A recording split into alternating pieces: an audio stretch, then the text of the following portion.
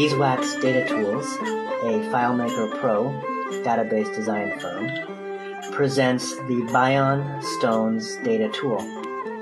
This project is made possible by the generous support of JSA, UNESCO Fund in Trust, sponsored by the Ministry of Foreign Affairs of Japan.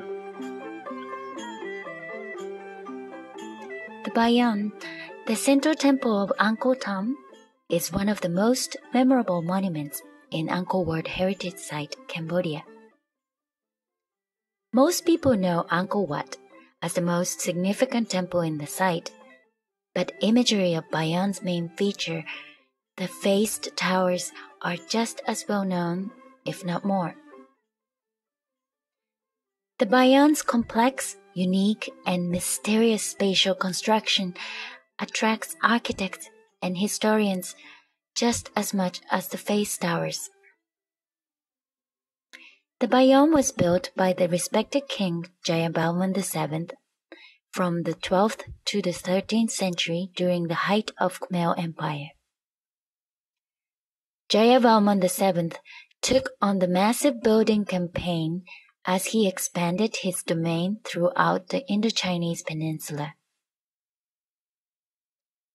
While a major restoration effort is underway, the temple has been neglected for a long time and it is deteriorating.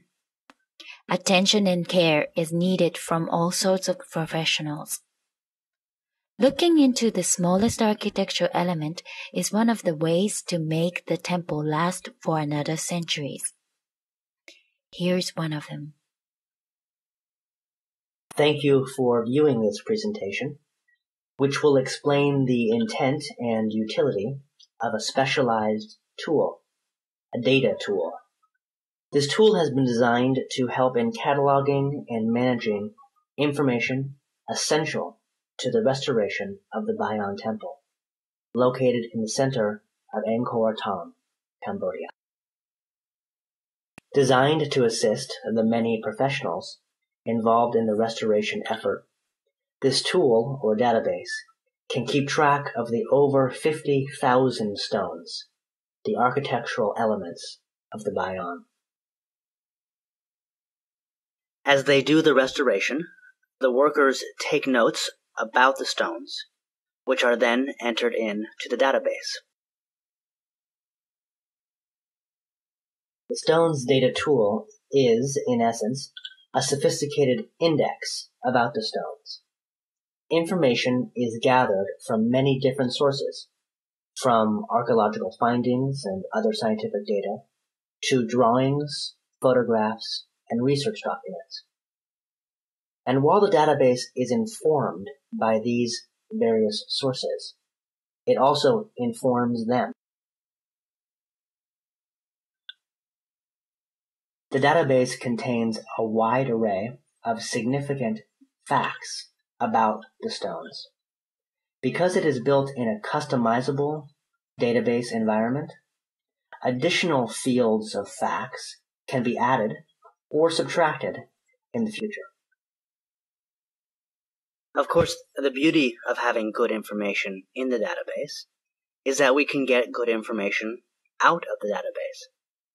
Here are two examples of the kinds of reports that we can generate, each responding to different interests. The one on the right, which has architectural and artistic significance, shows images of a set of bas-relief stones in one particular area. On the left, with significance for maintenance, a log of the cleaning of a large set of stones. Okay, I think it's time to look now at the database itself.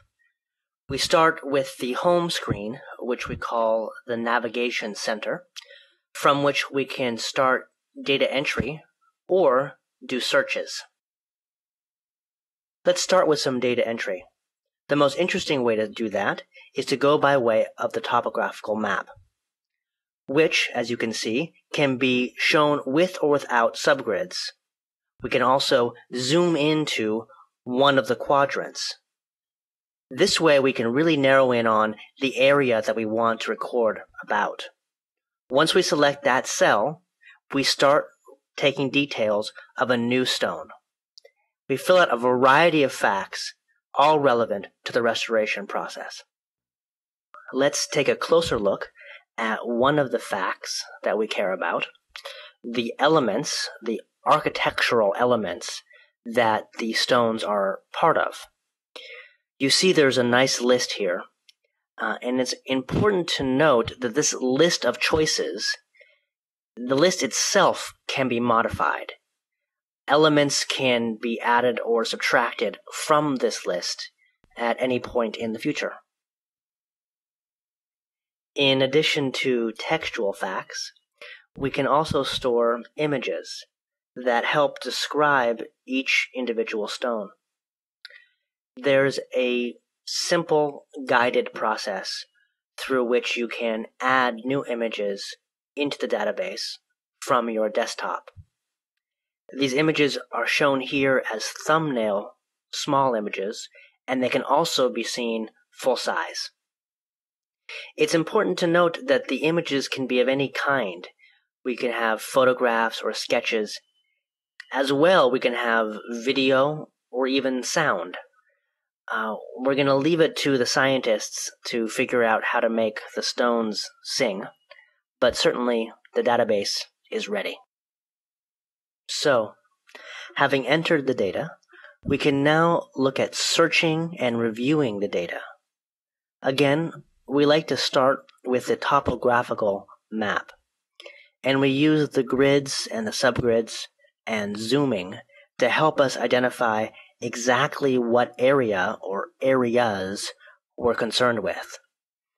Once we've made that selection, you'll see that a list pops up of all of the stones that have been recorded in that area. What's not shown here is that if you want to click on any of the stones in that list, you'll go to the detail view of it that's identical to the entry screen we saw previously. We do see here that this list can be filtered by two key facts. Is the stone bas relief or is the stone oversized? You'll note that making those selections changes the list, just identifying ones that fit those qualifications. As well, we see that there are images and facts stored relevant to the area itself. Not just the stones, but to the area. This is really important as it helps workers and researchers see not just the stones, but their context. Now let's try an even easier way of doing a search. We're going to go directly into the data entry screen in find mode, which means that any of the facts listed here can be used as search criteria. In fact, we can use many different criteria at the same time. We put the criteria in, click find, and we're given all of the stones that fit that criteria. Easy. While use of this data tool has just begun, the presentation is now coming to a close. It is worth noting that the database is designed to hold information not just about the stones which are scattered, but also about the stones that are intact and in place. By recording their qualities and location now, we are preparing ourselves in the event that any part of the temple may collapse in the future. This is preventative restoration.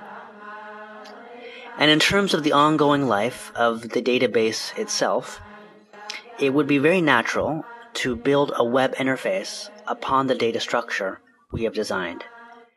This interface would not be used for data entry. It would be used for researchers and interested parties from around the world to search the database and view summary reports. Thank you for your attention. It has been our pleasure to prepare this presentation for you, as it has been our honor as the designers of this data tool, to use modern technology to assist in the restoration of an ancient and inspiring World Heritage site.